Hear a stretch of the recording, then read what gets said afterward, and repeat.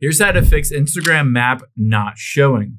Now, let's open up the Instagram app here. You should be able to get to your map by tapping on the messages icon at the top right, and then tapping on map.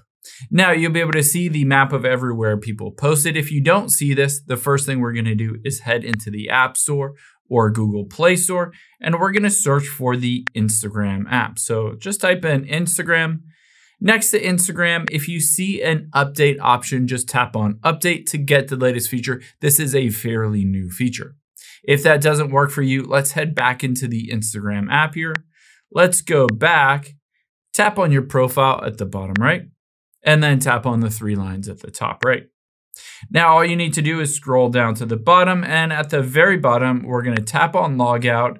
And to log out, keep in mind, you can always turn on to save the login information, but just log out of your account and then just tap on it to log back in.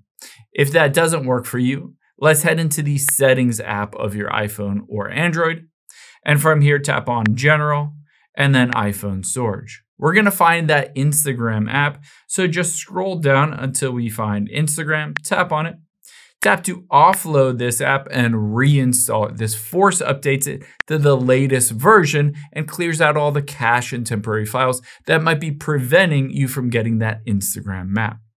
Now, if you go through all of these steps and it loads back up and it's still not working, the last thing I would recommend doing is pressing and holding the side button and the volume up, and then just swiping to turn off your phone and turn it back on completely.